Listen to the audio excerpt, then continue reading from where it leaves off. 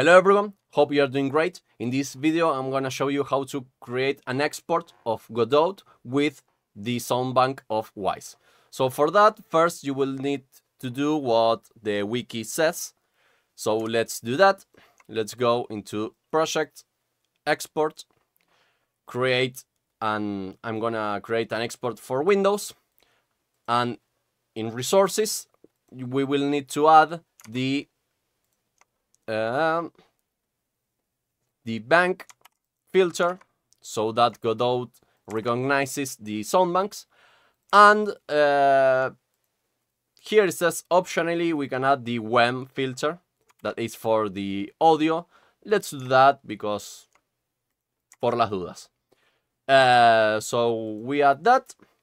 We have this good to go, but here we said in the Godot there's no export template, so we need to do that. So we close, we go into the editor, manage export templates, and we need to download a template. So we are gonna select this one, official GitHub, download and install, and Godot automatically will download and install the export template. So when this finishes, we'll continue.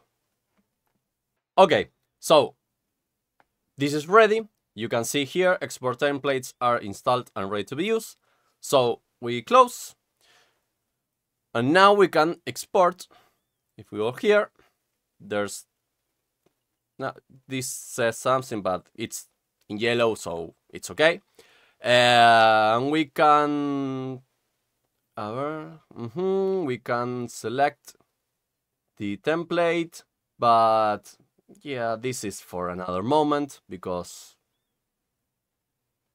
maybe this one. No, it's okay. So let's see. We click export project, create folder, my game file, my game, save. Okay.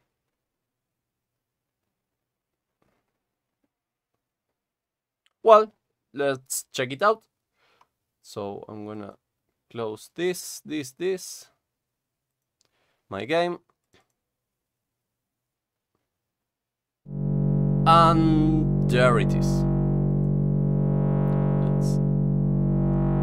Yeah.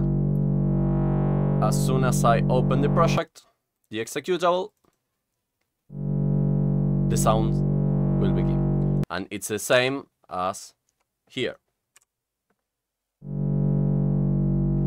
So that's the way to integrate Wwise into the export of Godot. And now your game is ready to use the full potential of Wwise, knowing that it can export the game into the other platforms. So there you go.